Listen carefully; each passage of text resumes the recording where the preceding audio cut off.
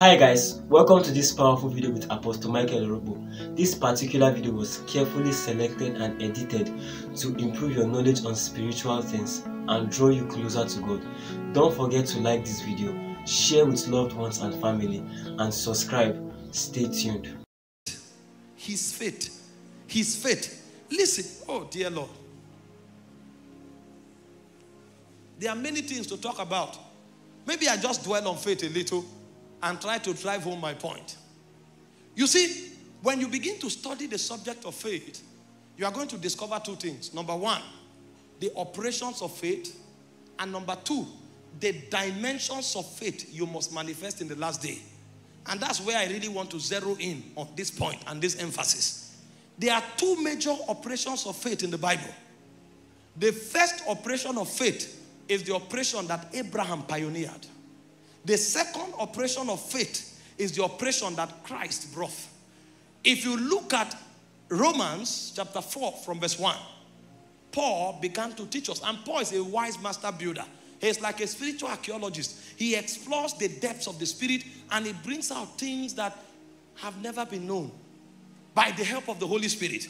And so Paul began to share with us. And this is what Paul said. He said, what shall we say then that Abraham, our father, as pertaining to the flesh had found? What shall we say he has found? He went further to verse 2. He said, for if Abraham were justified by works, he had whereof to glory, but not before God. That means if Abraham's works were the things that justified him, he would have gloried in himself. But he can't do that before God because God didn't justify him by works. Go further. Verse 3. It said, for what saith the scripture? It said, Abraham believed God. It was counted unto him for righteousness. So the way Abraham got results was to leave the problem and trust in God. And then God will now come and attend to the problem and Abraham will enjoy the result. That technology, nobody knew it before. When men have problems, they use their physical abilities. And men were defeated. When Abraham came on the scene, he now discovered that most of the problems men are facing, they are rooted in the spirit. And so you need to fraternize with another spirit to come fight on your account. So when Abraham had a challenge, he didn't face his problem. Abraham's problem is here. He is facing God here. And then you are looking at Abraham. You say, that's where your problem is. Where are you going to? He's operating by superior intelligence. When he encounters God and entreats God, God will now go and deal with his problem. And his answer will meet him here. So Abraham gets his answer in God's presence. He doesn't get his answer where the problem is. He leaves the problem, goes to God. God goes to the problem. His answer comes to him. And when Paul saw it, Paul said, this is a technology. And he said, this technology is called faith. And Abraham pioneered it. In fact, in verse 18, he said, when Abraham was desperately looking for a child, he said, who against hope believed in hope that he shall be called the father of many nations. And he said, Abraham staggered not at the promises of God through unbelief. He was strong in faith, giving glory to God. You will think Abraham will be seeing a doctor and say, what do we do? Do we do a scan? Do we do this? Do we do that? He left his problem. He believed God. He gave thanks to God.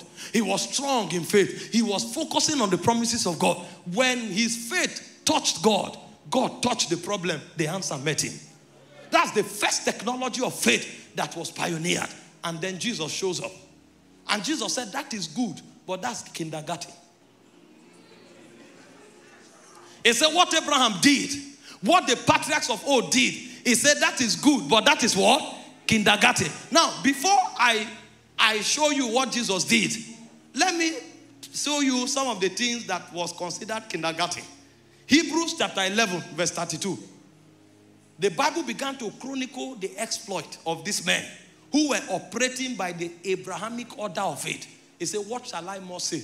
He said, for time will fail me to tell of Gideon, of Barak, of Samson, of Jephthah, of David, of Samuel, and of the prophets, who through faith, this Abrahamic faith, he said they subdued kingdoms.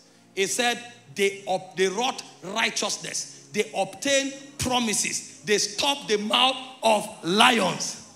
Are you seeing that? He said they quenched the violence of fire. They escaped the edge of the sword. Out of weakness they were made strong. And they waxed valiant in fight and turned to flight the armies of the alien. This is the massive result they commanded by walking this faith. But Jesus came and said, this is beautiful, but there's a superior level. And so when Jesus was teaching faith in Mark chapter 11 verse 22, he didn't say trust in God. He said have the God kind of faith. You know, when the Bible scholars were translating it, they say have faith in God, because they didn't understand this. The original script, they don't say have faith in God. The original script say have the God kind of faith. In the Abrahamic order, you trust God and wait until God answers. But there is a new technology where God is not waiting for you to call on him anymore. What God would have used to create the answer, God now puts it in your spirit and say you become the answer. You see what the Bible says? In verse 23, it says, if there's a mountain before you, don't behave like Abraham. Don't go and ask God and wait for God to remove the mountain. He said, if there's a mountain before you, put yourself together. Go to the mountain, confront the mountain, and say, you mountain, be thou removed. And he said, if you do not doubt in your heart, he said, whatsoever you say, you shall have. You know what that means? That means when you want to see God, see men of faith at work. You begin to see God in the lives of men. One is you look on God, he responds. Another, carry God there. Carry God's ability there. And so when you talk, you are talking like God. You are standing in the place of God. It says you build God on your inside until when you appear, you and God becomes one. That's where Paul got to. And Paul said, be ye followers of me, as I'm the follower of Christ. It means if you have seen me, you have seen Christ. And even demons were aware of it. They said, Jesus, we know. They say, Paul, we know. Because what God wants to achieve now is not just the people who are kneeling down and say, oh God, answer by fire. It's not just the people who are kneeling down and say, oh God, show up. No. It's the people who wake up and say, we carry God on our inside. We carry his DNA. When we show up, God show up. When we speak, God speak. When we act, God act. When we function, God functions.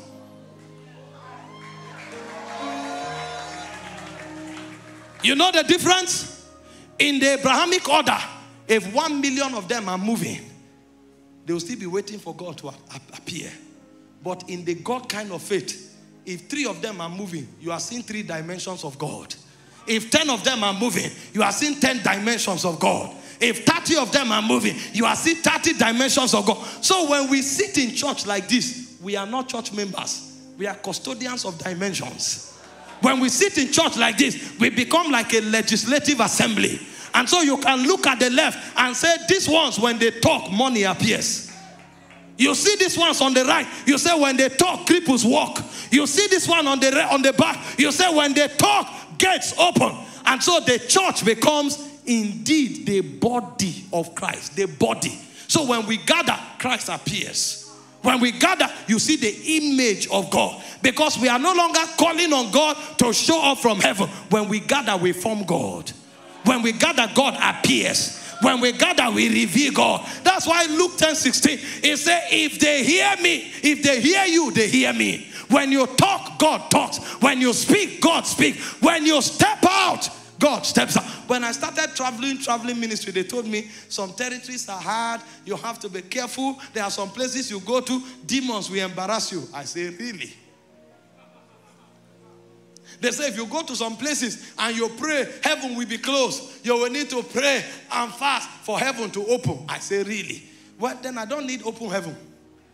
Because when I come, I am God manifested in bodily form.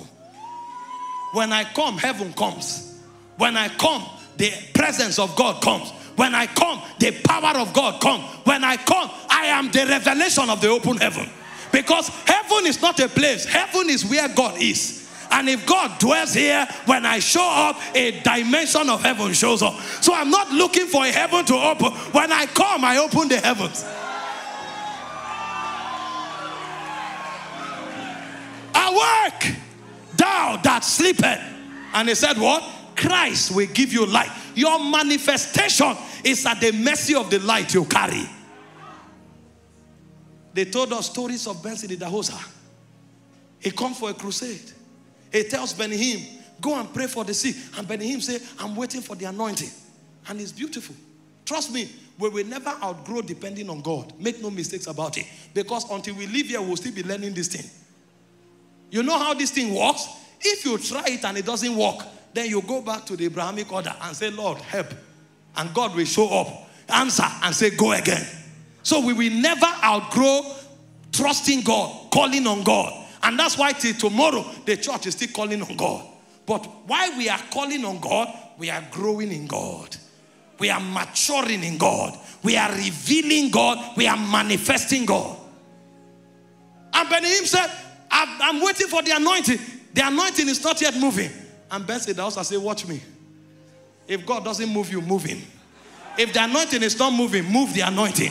And then you think it's a mantle of Benson Idahosa. It's not a mantle of Benson Idahosa. It's a revelation of Benson Idahosa. Because everyone sitting here, you have the faith of the Son of God. And when you act, God acts. When you speak, God speaks. When you move, God moves. They asked the man, what is the revelation of revival?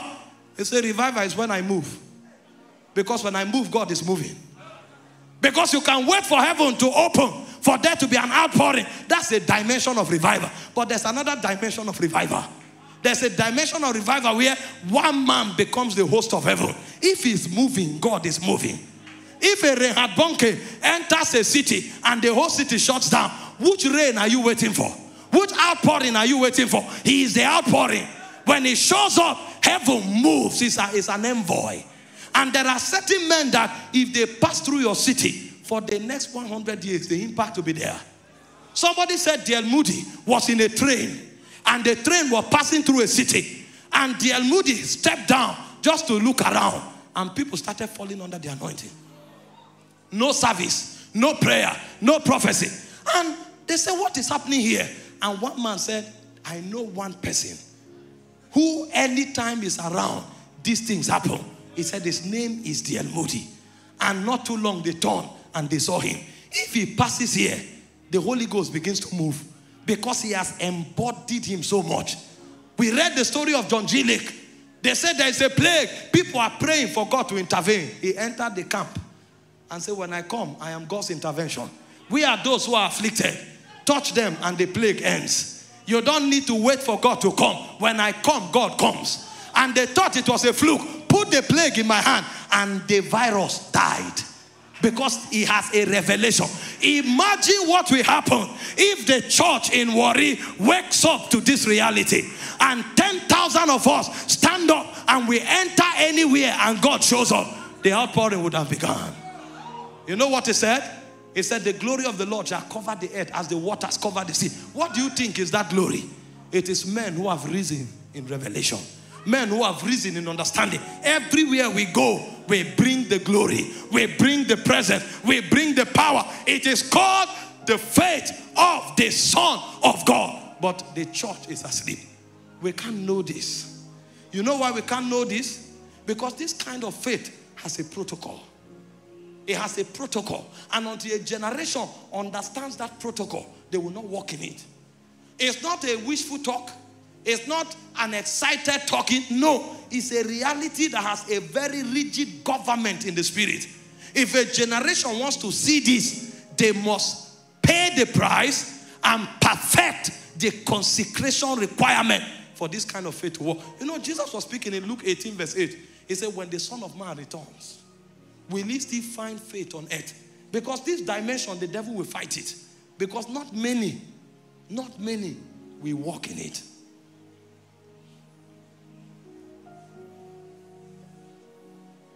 Imagine what will happen. And they say an apostle entered Warri. And he just spent 24 hours. And all the beer parlors shut down.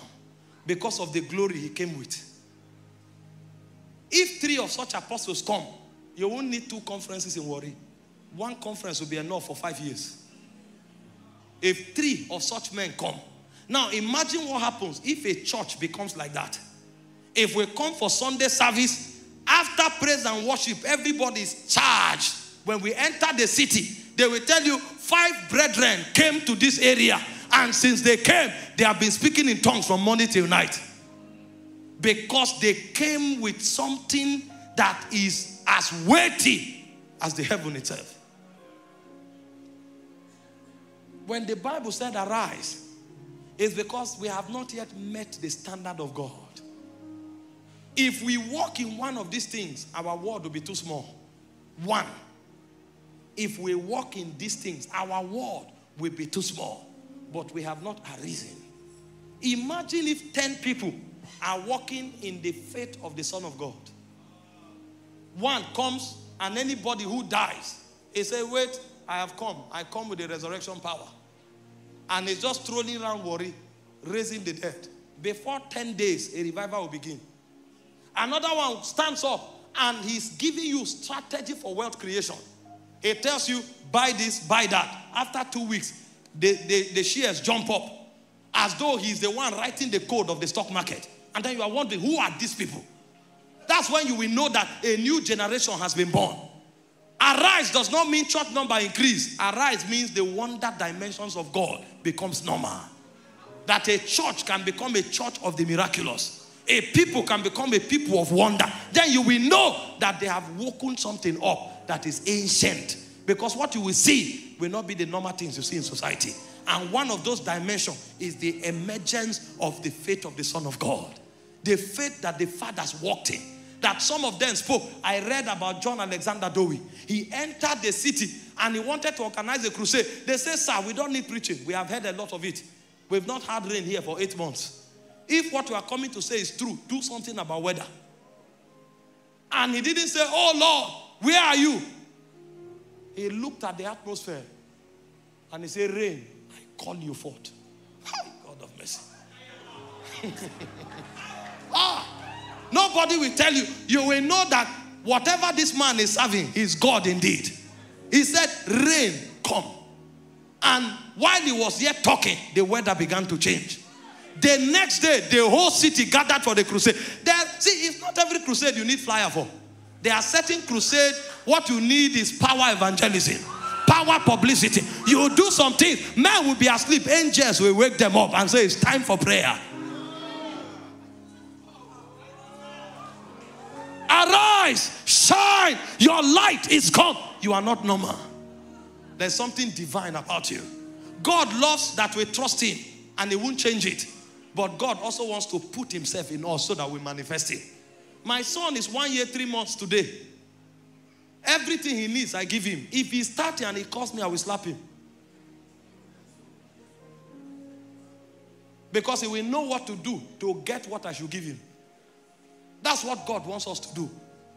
That he has put something in us, we cultivate it, we grow it, we mature it until we reveal it to our generation. Thank you for watching this very video we brought your way. We believed you are mightily blessed. Contained in this message are steps and principles you could apply to your life and get the desired result that is required to take you into the next level of your spiritual journey and walk with God. Once again, thank you for watching this video. Don't forget to like and subscribe to this channel, and most importantly, share this video with friends, family and the loved ones. We would love to hear from you. Share your thoughts down below in the comment section, and we'll see you in our next video.